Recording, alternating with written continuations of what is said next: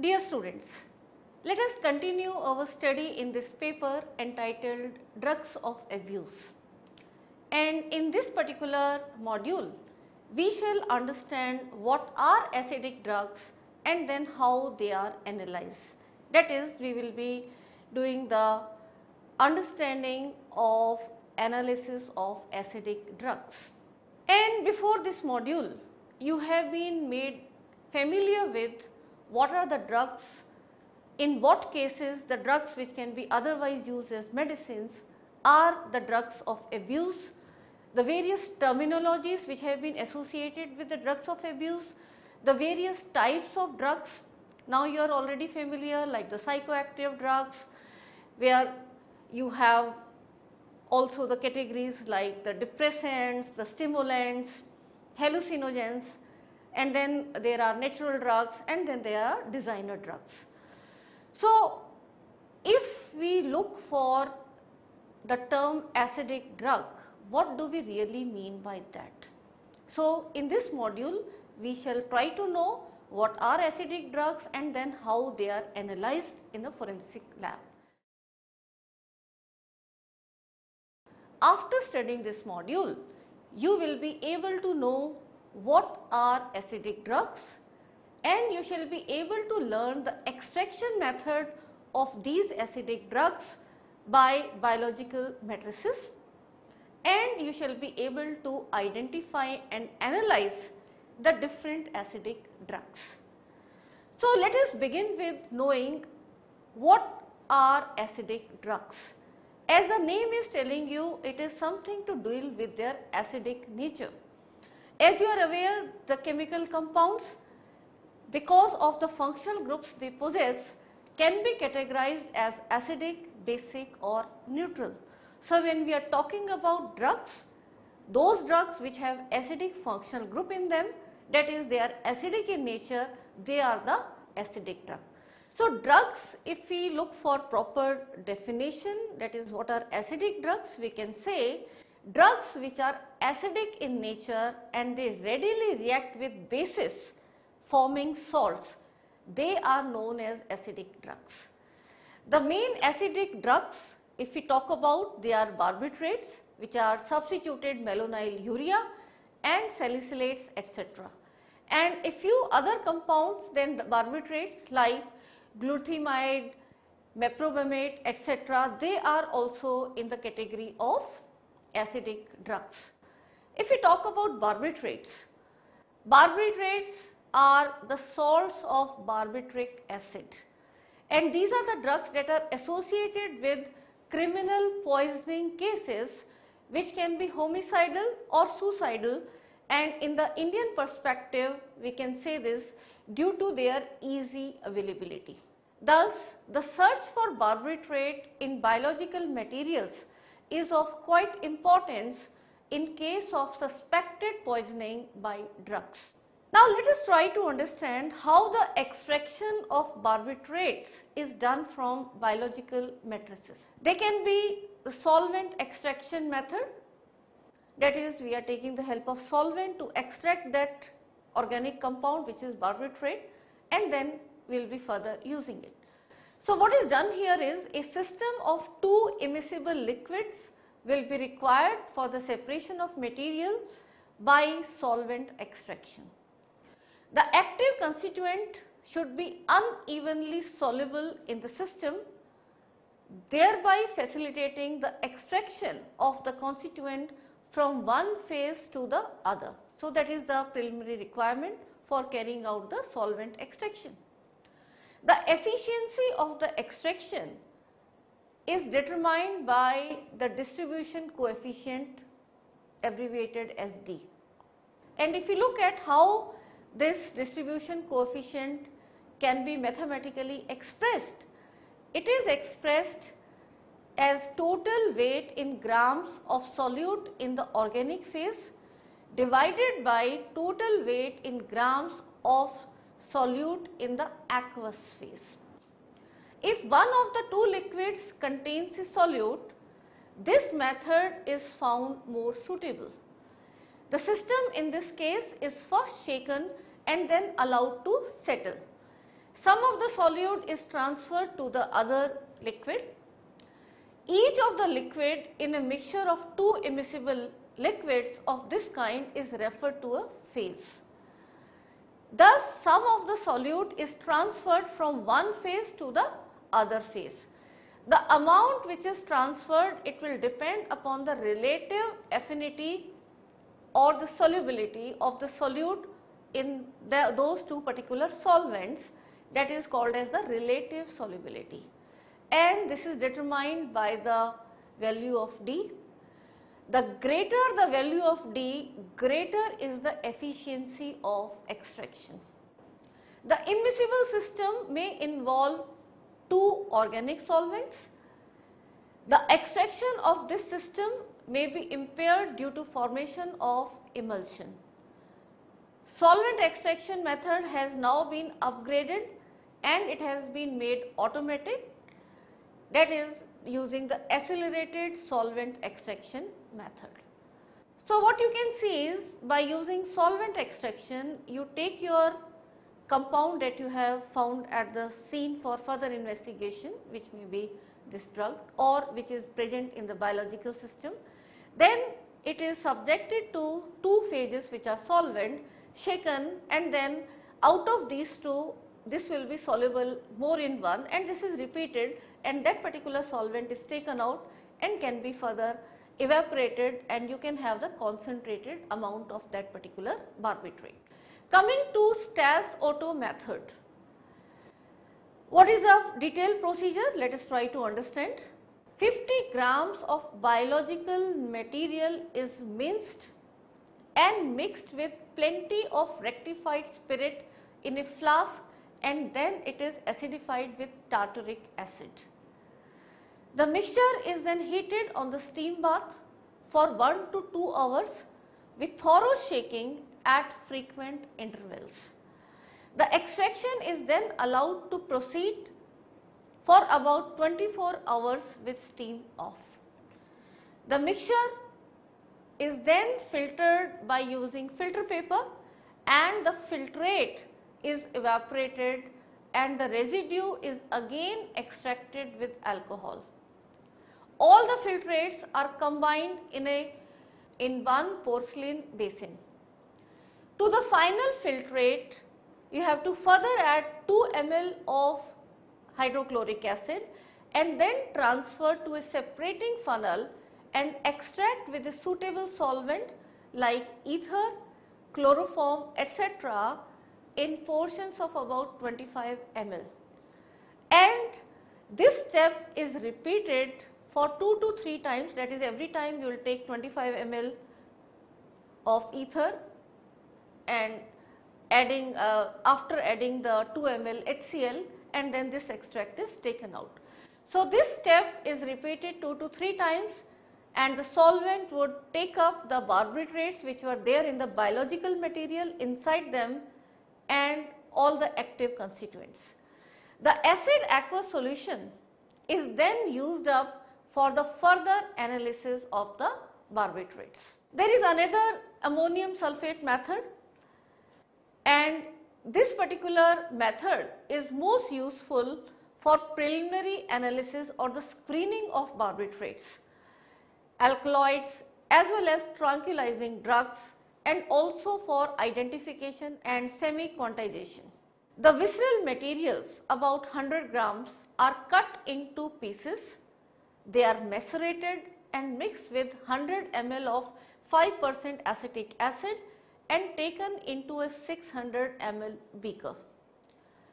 After this, solid ammonium sulfate is added to it by frequent shaking to make it a saturated solution. About 20 grams of solid ammonium chloride is then added in excess. The mixture is then heated in a boiling water bath for around 3 hours.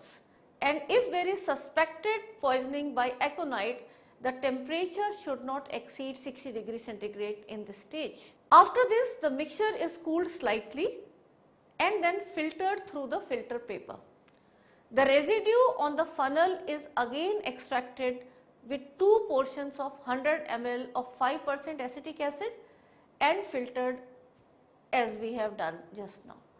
The filtrates are then combined and taken into a bigger 500 ml separating funnel, and then solvent extraction is applied. How?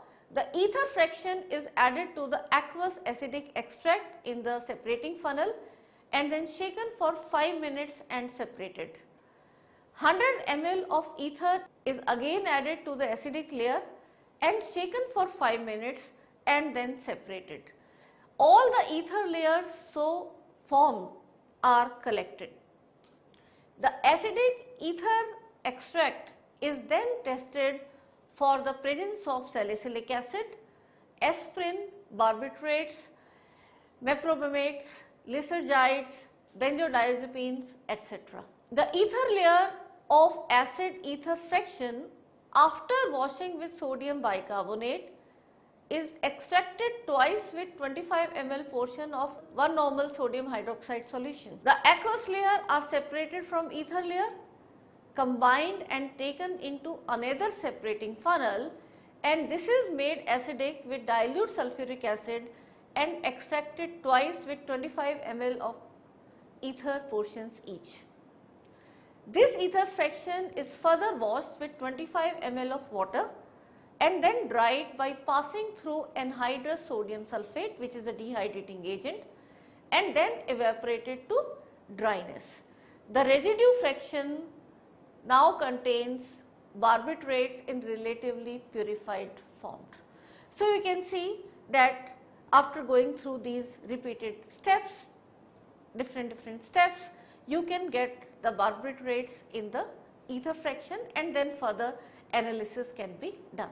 Now, let us try to understand how the analysis of barbiturates is done, which are obtained after such solvent extraction processes. Color tests are the preliminary tests in the general method of analysis of drug.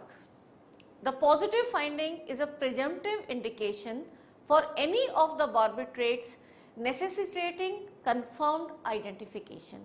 However, these tests are very important. So, first of all, let us consider the Dillay-Kopiani test, which is done, and here first of all, so let us look at the Dillay-Kopiani test, and in this test we have to first prepare some reagents. These are the cobalt acetate solution and isopropyl amine solution.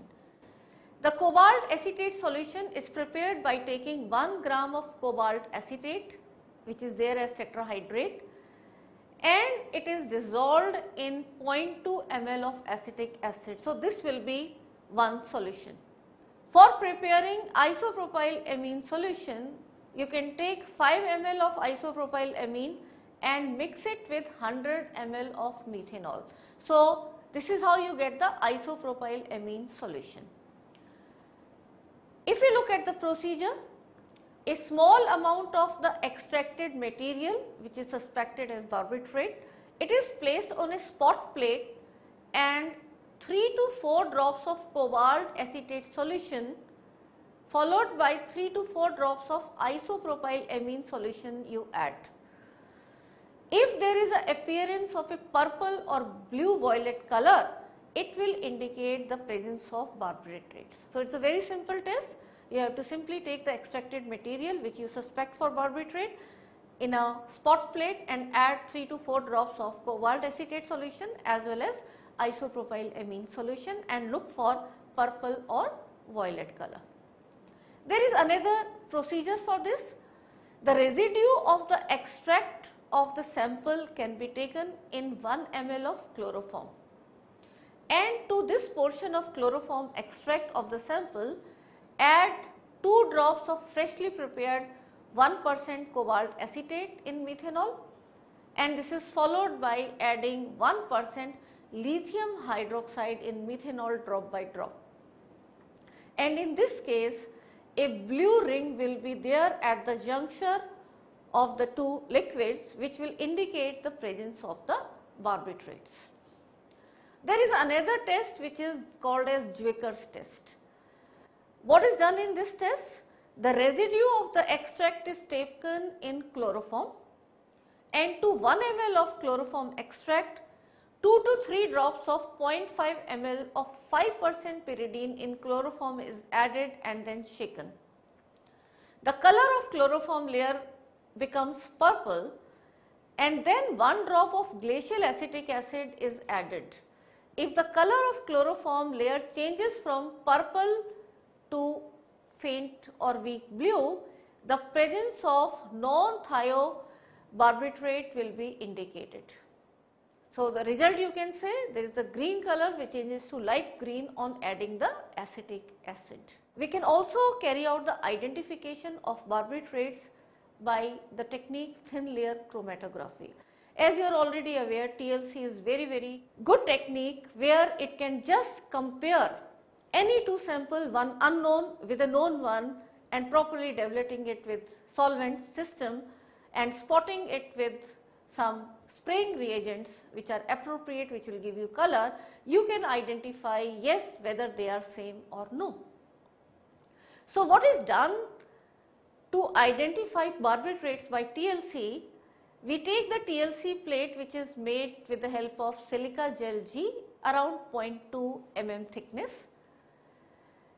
The developing technique is ascending and the solvent system you can take is any of these three. You can have ethyl acetate, methanol, ammonia in 25:50:25 ratio, or you can have chloroform acetone in 80:20 ratio, or you can have isopropyl alcohol, chloroform and ammonia in 45:10 ratio. And what are the spray reagents which will be used and the corresponding colors you will be detecting? So, after these two solutions are prepared, that is the diphenyl carbazone solution and the mercury chloride solution, these two solutions are then mixed, and this solutions which is so prepared after the mixing of A and B in equal volumes is used as the spraying reagent. So, once you have developed the TLC, after drying the solvent, then you will spray this solution, and the color of the spots that you are going to observe, there will be blue violet spots which will be there on a pink background, and this will be indicative the presence of barbiturates. And as a matter of fact, and you have to always put a standard known barbiturate sample, and that can give you very clear indication in terms of the RF as well as the color which is being observed.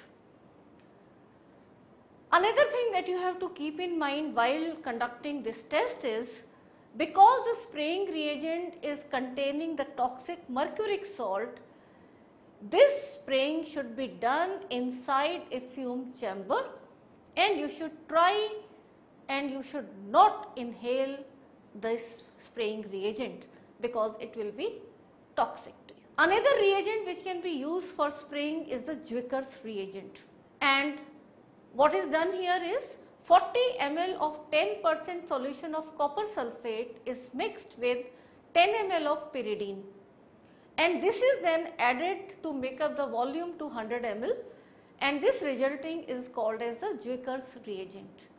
And when this Zwicker reagent is used as a spraying reagent on the TLC that you have developed, pink spots will be observed in case of non-thiobarbiturates, and green spots will be there in case of barbiturates. So, you can even differentiate between the non-thiobarbiturates and barbiturates using this particular spraying reagent. Coming to another one is the mercurous nitrate, and what is done here is a saturated solution of mercurous nitrate containing a few drop of Kong nitric acid is used as the spraying reagent, and when you use this as the spraying reagent, black spots are observed in case of barbiturates. And shown here in this table, you can see that the various barbiturates which are there as the drugs of abuse, they are listed here along with their RF values in the three solvent systems, the solvent system 1, 2 and 3, which we have discussed already. And if you recall, the solvent system 1 is the ethyl acetate methanol ammonia system in 25:50:25 ratio. The Solvent system 2 is chloroform and acetone in ratio of 80:20, and the solvent system 3 is the isopropyl alcohol, chloroform and ammonia in 45:45:10 ratio.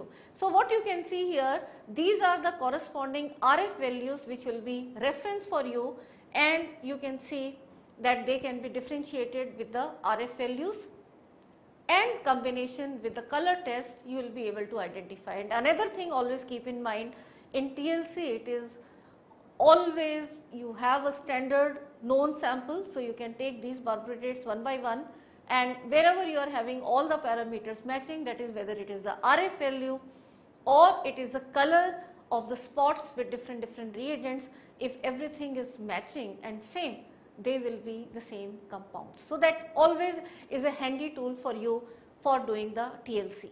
Now, coming to additional data on UV spectroscopy of barbiturates. All the barbiturates, keep in mind, they show absorption maxima at 240 nanometers in 0.05 molar borax buffer having pH around 10, which is prepared by dissolving 19.07 grams of borax in water and then diluting it to 1 liter or 1000 ml. Barbiturates in general, other than the N-substituted compounds, they show absorption maxima at 255 mm in 2.5 normal sodium hydroxide solution. And the characteristic absorption in aqueous alkali, you can see, is 247 nm. Glutathione in ethanol, it is 252, 258 and 264 nm. Meprobamate shows no absorption in the range of 230 to 360 nm. So, all these are the characteristics values which will help you identify that if you are conducting the UV spectroscopy of barbiturates and you have the UV spectra, then first thing you take the known UV spectra also compare, and then these reference values will be always of help to you. Furthermore, the thiobarbiturates, they show absorption maxima at 290 nm and 239 nm in 2 normal sulfuric acid. Now, coming to the screening of barbiturates by IR spectroscopy. IR spectroscopy also, you know, is a very good technique, and here what has to be done is the extracted purified material, if it is to be subjected to IR spectroscopy, it is done by using KBR disc. In case of biological materials, there may be interference due to some extraneous material. For example, there can be traces of fats or proteins, in spite of the best efforts of you for purifying that material. So, the IR bands, you have to keep in mind, may be varied and complex. But yes, some principal IR peaks of some barbiturates where the compounds like allobarbital, barbital, butobarbital, butabarbital, cyclobarbital, pentobarbital, phenobarbital and so on, they are listed and the characteristic peak. And again here, if you have these pure sample IR spectra and then the suspected, you can again do the comparison that whether it is the same. But you have to keep in mind that yes, your sample may be not so pure, so there will be variation in peaks. But yes, it is all the combination, it is the TLC with the color of the spots, the spectra, all that will be giving you the combined outcome that which particular barbiturate is there in that particular sample that you have collected. Now, coming to another acidic drug, which are the salicylates. When we talk about salicylates, then you will be examining the salicylic acid and salicylates in the biological materials. And how that extraction has to be done? First of all, let us understand the extraction of salicylic acid. 50 gram of the biological material or the viscera or 5 ml of serum or blood or 20 ml of urine is subjected to Stas-Otto process for the solvent extraction that we have already studied. The acid ether extract will contain salicylic acid and this is taken and further analyzed. On the other hand, if we talk about the extraction of salicylates, 50 gram of biological material, which is Vistra, or 5 ml of serum or blood or 20 ml of urine is subjected to extraction by taking warm absolute alcohol. The alcoholic solution is then filtered. The filtrate is dehydrated by anhydrous sodium sulfate, which will act as the dehydrating agent, and then it is evaporated to dryness. The residue so obtained is extracted with ether in lots of portions. The combined ether extract is then evaporated to dryness, and the residue so obtained is kept reserved for different tests that we will be studying. So, coming to the color test, first there is a McNally's test, and how this test is conducted. To the residue of the extract of biological materials, a few drops of acetone and 1 to 2 ml of water are added. After that, 2 drops of 0.5% copper sulfate solution in 10% acetic acid is added, followed by a pinch of solid sodium nitrite. It is then shaken and heated gradually to boiling and then maintained in boiling conditions for a few minutes. And what will be the result that you have to look for? A red color, if it is formed, will be indicating the salicylates and the salicylic acid is present. Let us now look at the identification of salicylic acid and salicylate with the help of thin layer chromatography. And what are the conditions and the different solvent systems you have to take? The plates have to be coated with silica gel GF254 of 0.2 mm thickness. The method used will be the ascending technique. The solvent system, you can take glacial acetic acid is to benzene is to ether is to methanol in the ratio 9:60:30:1. And once you have developed this plate, the visualization you have to do with the UV light. And what you will observe is the compound like aspirin, which will have RF value of 50, salicylic acid will have 57, genistic acid will have 34, and you can always put a reference with these of the known aspirin or salicylic acid or genistic acid, and just comparing those RF values, and in under UV light they will be giving you the fluorescence, and that is how you can detect these corresponding texts, and there will be greenish fluorescence that they will be, that corresponding spot you will be able to see. And then you can measure the distance travelled by the solute divided by the distance travelled by the solvent, and you can find out the RF values.